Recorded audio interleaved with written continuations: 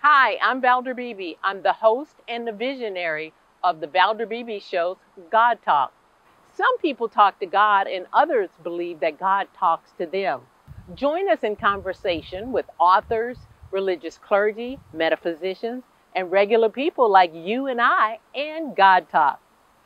God Talk is a podcast available on FM radio, Roku TV, and online. Subscribe at ValderBeebeShow.com. You can also subscribe at YouTube.com/ValderBeebeShow. Join the conversation of God Talk. I'll see you there. Good day and welcome to the Valder Beebe Show. I hope your Monday is fabulous. Mine is, and I've got two great guests for you. I've got Dr. Gomes in the studio and I've got Andrea, and they're here to talk about lung cancer. They'll talk about the survival rates across the U.S. and some other details. So pay attention. Dr. Gomes, welcome to the Valder Beebe Show for the first time, and Andrea, welcome also too. Thank you for having us. Thank you for having us. I'm going to start with you, Dr. Gomes. Tell me what small cell lung cancer is for us to have just a better understanding of this conversation. So non-small cell lung cancer is a type of cancer. It's the most common type of lung cancer that patients can get. Some of the patients get it from tobacco consumption. Others are non-smokers. And it is one of the more easily treatable lung cancers.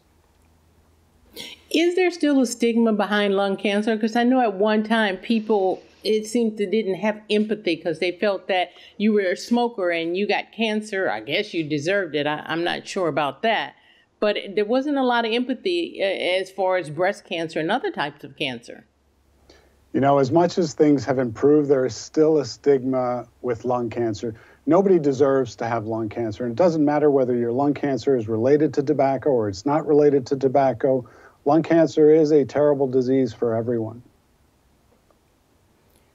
Andrea, you're president and the CEO of the Longevity Foundation. How do you intersect with this topic of non-small cell lung cancer?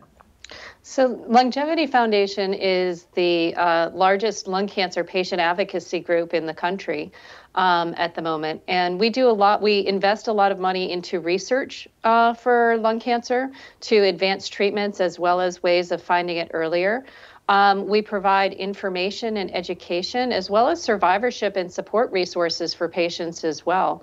And just to revisit the stigma question for one quick moment, if I may, is to Dr. Gomez's point, absolutely the stigma is still out there, but I think that what is changing and what's news with respect to lung cancer is the hope.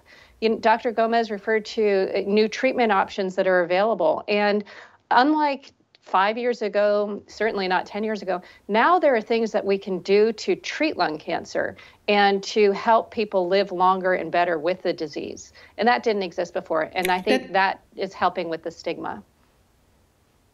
Thank you so much for that, because that's a great opportunity for me to ask Dr. Gomes. Tell me about the survival rate. If there's new treatment on the horizon and new research, what are the survival rates? Are they on the rise? So fortunately, survival for lung cancer has improved even since the early 1990s, but more recently has improved even more significantly. Between 2014 and 2018, we saw a significant rise in the survival from lung cancer, and most of this is driven by newer and better therapies. Tell me about the comprehensive biomarker testing. I think that's something people need to hear. Yes, I completely agree. You know, comprehensive biomarker testing is a way for us to look at a tumor to try to find out if there are abnormalities, genetic abnormalities, what we call drivers or biomarkers that are involved with tumor growth and spread, and that can be used to try to treat the cancer. So there are many of these drivers or biomarkers that we can actually address as a good way of treating lung cancer. So it's very important for everyone, every patient who's diagnosed with lung cancer, to talk to their doctor to find out if biomarker testing, comprehensive biomarker testing, has been performed. And it's comprehensive because it looks at all of the different drivers for which we have available drugs. So patients have to make sure that they've had comprehensive testing. And they have to make sure that if they do have one of these drivers or biomarkers, that it is used for their treatment. We're heard on a lot of platforms, and one of the social media platforms, Instagram, they would like to know what type of doctor treats lung cancer. Lung cancer is treated by medical oncologists, although there are early stage lung cancers that can be treated by thoracic surgeons, and radiation can also play a significant role. Pulmonologists also play a role in the treatment of lung cancer. One of the important things to talk to your doctor about is whether or not there is a multidisciplinary team that can take care of lung cancer.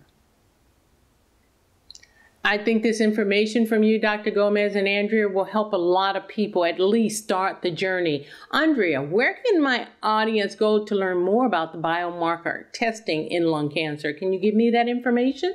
Absolutely, yes. To learn more information about lung cancer and biomarker testing with respect to non-small cell lung cancer, I strongly encourage anybody to visit the nooneMissed.org website.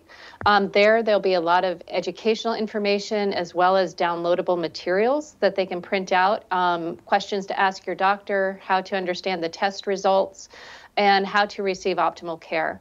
They can also visit the longevity.org website to get further information and additional resources to help them navigate their disease. This has been a very informative interview. I'd like to thank you, Dr. Gomes and Andrea, for being here to talk about it and give my audience some assistance. Thank you. Thank you very much. Thank you for having us. Thank you. Hi, I'm Valder Beebe. I host the Valder Beebe Show, broadcast on radio and television. And this is my phone pouch. My phone pouch is a great invention. It allows me to go hands-free, pocket-free, purse-free, even belt-free. Head on over to myphonepouch.com.